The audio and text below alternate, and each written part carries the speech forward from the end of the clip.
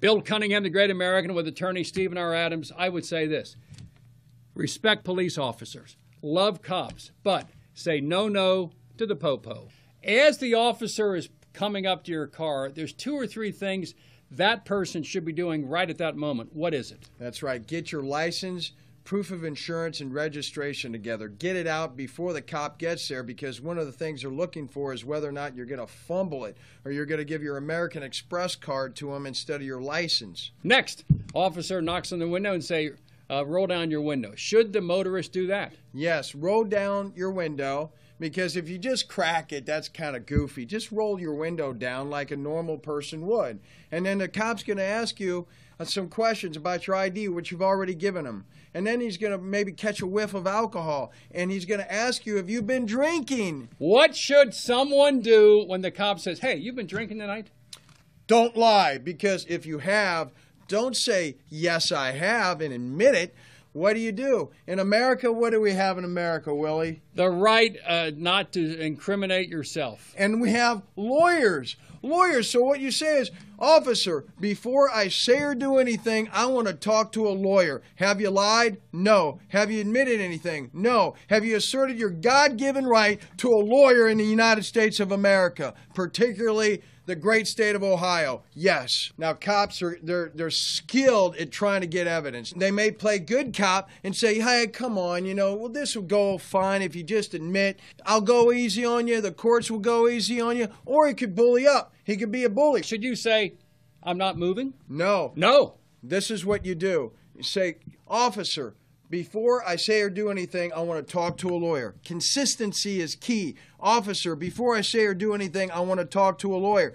If he does ask you to get out of the car, get out of the car. You do have to get out of the car, because he has a right to investigate, and he also has a right to protect himself for his own safety. If he fears for his safety, he can ask you to get out of the car. So get out of the car. If you don't, you'll be charged with obstructing official business. And we don't want any charges like that. So get out of the car. And when you're out of the car, he'll say, sir or madam, let's do some physical test at the scene. Since you claim you've not been drinking, but you haven't done that, let's take a finger to nose, heel to toe. Let's see what's going on. Should you take the physical test at the scene? No. Field sobriety tests are completely voluntary. They're not mandatory. You cannot be penalized by not taking them. So why take them? He's going to fail you anyway. He's got his mind made up. He will fail you on those goofy roadside gymnastics. So don't do them. The less evidence, the better for you. Now, the next step is, okay, you're not cooperating.